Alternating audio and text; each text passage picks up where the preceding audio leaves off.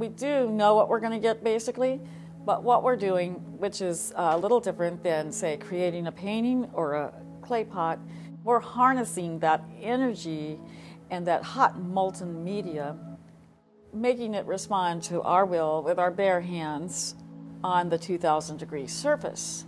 So more or less, we have to have our design ready to go. We have to have things planned out. We know seconds make a difference. And we're not only making the piece, we're counting, we're timing, we're listening for the pitch of the glass when we ding it.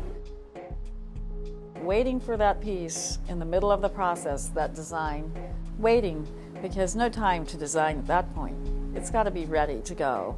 So once we take our last gather of crystal over our bubble, we're going to roll it into that design and let that spontaneity occur within boundaries of our design.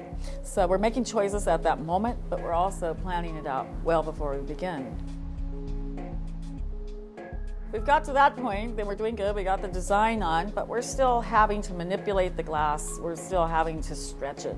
Gravity is everything. Fine little things that you do to the glass make a huge difference, and if you do make a mistake, then you spend a lot of time correcting, and hopefully the piece will come out. But mainly it's a lot of careful action as well as spontaneous choices within a set boundary. We're giving a romantic story on our pieces. I call it romantic because I think it's almost a poetic expression in our glass. Instead of words, it's a feeling, but we're telling the story around the piece with our design. And a lot of it has the metallics and the colors. So it's that flavor, it's that poetic story. I say all of Midsummer Night's Dream is in our work because we do work abstract, then the viewer is allowed to participate in the imagery as well, trying to discover what he or she thinks of it too, and allows that story to continue around the piece, but also to stay alive without quite putting your finger on it. So if we do that, then we've done a good job.